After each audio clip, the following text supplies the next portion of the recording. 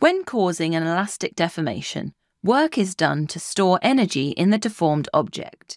Remember that work is the transfer of energy that occurs when an object is moved a distance by an applied force. And remember that deformations occur when multiple forces are applied to an object, and they include extensions and compressions. So stretching a spring is an example of a deformation, where the length changes. The spring is deformed due to the application of two equal and opposite forces. Therefore, work must be done as the bottom of the spring moves due to the force. The work done gives energy to the spring, so energy is stored within the spring.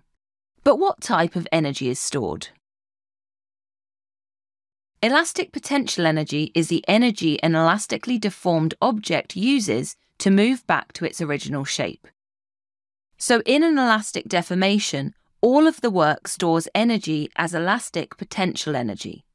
This elastic potential energy comes from bonds trying to bring the particles back to the original shape. So when the force is released, the spring uses the elastic potential energy by converting it to kinetic energy to move the spring back to its original position. So is there any way we can use elastic potential energy practically? Well, elastic potential can be used to store energy and then release it as kinetic energy. For example, think of firing an elastic band or a catapult. We store elastic potential in these devices by deforming the elastic band or the springs in the catapult mechanism elastically, and then they're locked in place.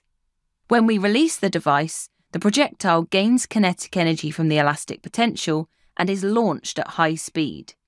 You don't need to be able to recall these specific examples of how elastic potential is used, but you may be asked to describe the energy changes in these and other similar examples in an exam.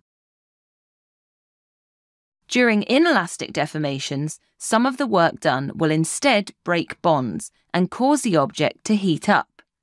So remember, during inelastic deformations, objects won't change back to their original shape.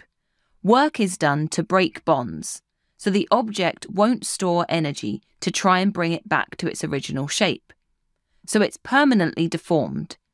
And during this process, energy is released as heat as a result of breaking bonds. Thanks for watching. If you want to take your GCSE revision to the next level, head over to launchpadlearning.com and check out our smart learning platform that's been designed to get you top results in your exams. We cover your whole specification and make revision fun with interactive quizzes, easy to follow videos and more. You'll be kept motivated by your own AI tutor who's here to support you every step of the way. To check it out for yourself, click here. Or click here to keep watching a selection of the videos from our full GCSE Physics course. See you there!